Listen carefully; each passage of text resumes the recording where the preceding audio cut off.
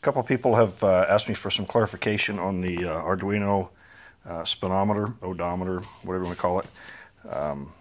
Haven't quite got to the GPS point yet. Working on a little bit of that. The battery died on my GPS module. But essentially, you have a X27 stepper motor out of a GM instrument cluster.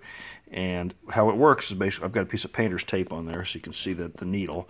And it goes basically from 0, goes up and around, it goes over to full scale.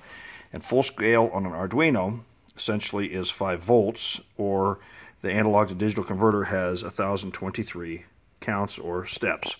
So right now I'm going to go ahead and restart the Arduino, reset it, and what it's going to do is it's going to go down to 0 and it'll go to full scale, and then it'll start floating around. You can see it moving there a little bit, and it will based on when I touch the analog 0 input on it, it will go up and down. So let me restart it. It'll take a second to reboot.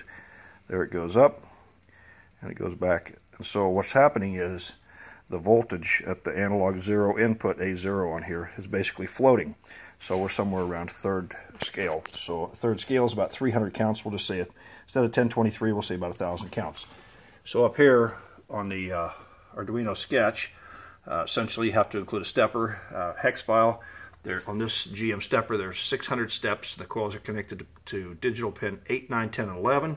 We're going to define the pot input, which is A0, is going to be 0. And then we're going to have to tell that the stepper is steps on coils 1, 2, 3, and 4. And on their void setup, we have the stepper speed at 60. I found out to work about the best. And then you have to include the stepper speed of, the stepper number of steps, which is 600. And I've included the serial command in there so we can actually see it, and you'll be able to see it a little bit. So the first off, basically when it starts, it goes to position 0, and then under the void loop, which is something that runs continuously around, we're going to look at the analog read the input on pot input, which was 0 up here, and we're going to we're going to map out that value from 0 to 1023, and which equates to 0 to 600 steps. So if the absolute value minus the position is less than 2, and if the value, anyways, basically, if it's greater, if the position is greater or less than what the analog input is, it go ahead and moves the needle. And then down at the bottom, I told it to, under the serial monitor, to plot the actual position. So up here, what you would do is you go to, let's save that real quick. We're going to Tools. We're going to do the serial plotter, which is basically a strip chart recorder. So what happens is it starts out at 0, and then it goes up, and it went up to 310, and this thing samples. I don't have any delay in there, so it goes relatively fast. So these numbers are going up and down, and it should stabilize right around 250, somewhere in that direction. So this is, I'm out in the garage, and it's relatively dry, so this Arduino input is relatively sensitive. So, but this is only jumping up, down maybe 2 or 3 counts on the analog to digital converter. And so that count of 250 is approximately 1/3 scale, because 0 is over here and up and around, and then that's full scale. So 0 to 600, 300 to be in the middle, so we're about 250. So now what I'm going to do is go ahead and put my finger near the A0 input and show you how sensitive this is.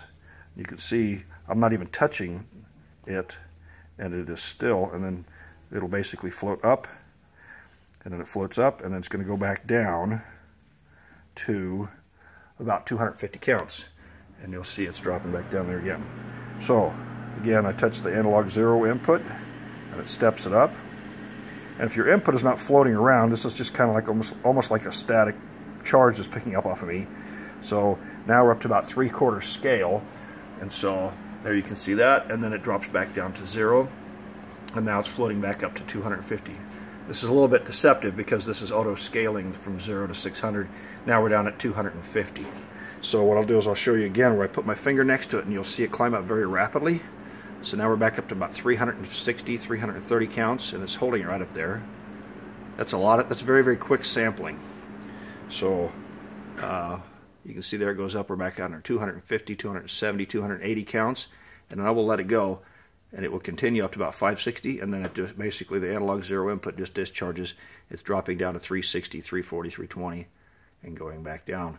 So for this, if you want to build a gauge for oil pressure all you'd have to do is just calculate and put a resistor in series with the oil pressure sensor going up to 5 volts, and when the voltage changes on the pressure transducer, or you could use a factory GM transducer off like an LS motor, which has 12 volts in, ground, and then 0 to 5 volts coming out. So you could directly read oil pressure, and then what you would do is you would scale those numbers that I had up in here for here. We would scale it, and we could draw an actual, adjust it, those numbers, so that when you put the stepper motor behind your factory oil pressure gauge, it would read correctly. So it would go up and down based on the voltage or based on the oil pressure. And you can see how quickly that does move, and it kind of floats back around. It'll float back up. I'll put a little more on there. I think if I touch it long enough, it'll go up quite a bit, just the same as you can see it going up there. You can see it continually going up there. And it'll come down and it'll float somewhere around 250, 300. Now we're down about 270, so it'll drop. It just drops back down. That's where the voltage, when you have an open circuit on an Arduino, that's where it goes. So just thought a little bit better explanation of how it all works.